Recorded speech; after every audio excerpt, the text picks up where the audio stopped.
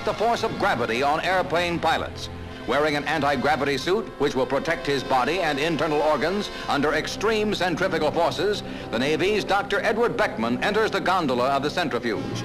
While his reactions are recorded and filmed, he'll be spun about on a 50-foot arm under conditions approximating those faced by a jet pilot in a power dive. The blood is drained from Beckman's face. Graphs are made of the effects on his brain, lungs, blood pressure, and nervous system. To the layman, this centrifugal sensation is comparable to the sinking feeling received in a rapidly moving elevator, but here many times magnified. Out of such experiments will come the knowledge that will help man conquer the air at supersonic speeds.